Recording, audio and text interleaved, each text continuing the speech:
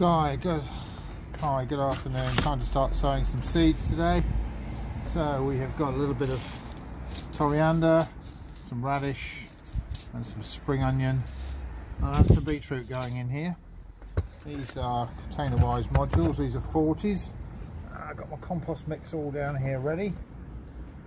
So this is some Moreland's Gold, some Melcourt mix and some perlite just put in here. So we just fill the seed trays. If I get the odd woody bit, then I'll just throw that on the garden. So when we fill these trays, I like to fill them fairly full. In that way the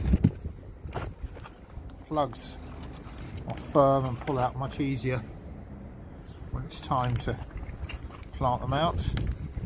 So today is the 12th of February, so I'm just going to push these down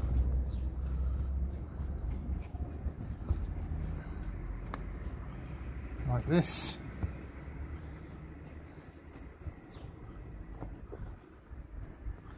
A lump there, just take that out, smooth that all over again. So for the beetroot, I'm going to put in couple of blocks of these.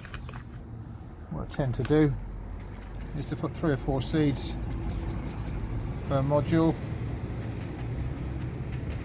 like this.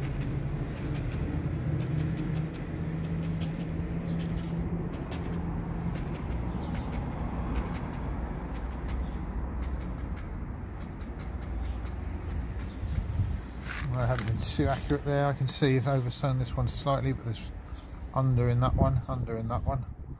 That should pretty much be what I need there. I'll just push these seeds in just to make sure they're in contact with the soil, especially the ones that are slightly more proud. Have a handful of compost.